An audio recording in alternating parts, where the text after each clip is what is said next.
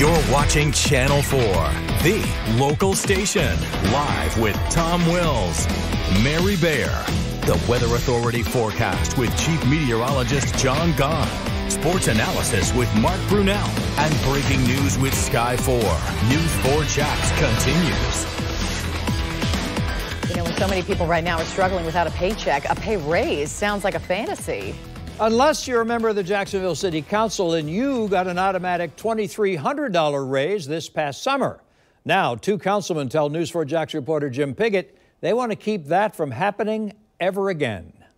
Jacksonville's 19 city council members are considered part-time, and with raises from last year, most make $52,276. The council president makes a bit more. All but two of the members accepted the raises. One of them is Councilman Al Ferraro. He told me he's never taken a raise since being elected. Councilman Rory Diamond, though, donated his raise to a charity. To give yourself an automatic pay raise while the rest of Jacksonville is in crisis is absolutely irresponsible and smacks of arrogance.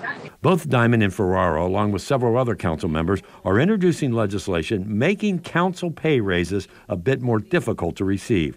Councilman Diamond is calling the legislation NOPE, no obligatory pay enlargement. I just say no to all pay raises for politicians. So I came downtown today, and there's lots of hardworking people here in Jacksonville taking their lunch break. And it was here where I was able to ask them, well, when was the last time you got a raise? Probably 5 years.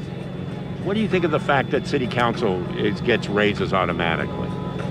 I think it should be based on the same precedent that we get raises on. I mean, it shouldn't be an automatic raise.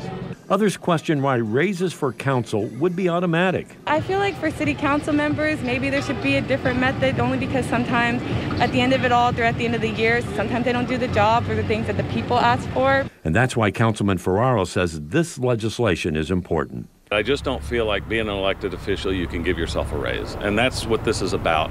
And it also gives people the opportunity to come down and voice their opinion, whether somebody's doing a good job or whether they're not. Ferraro adds that if you're going to ask for a raise, you've got to be able to take criticism about your work from your boss, which in the council's case is you.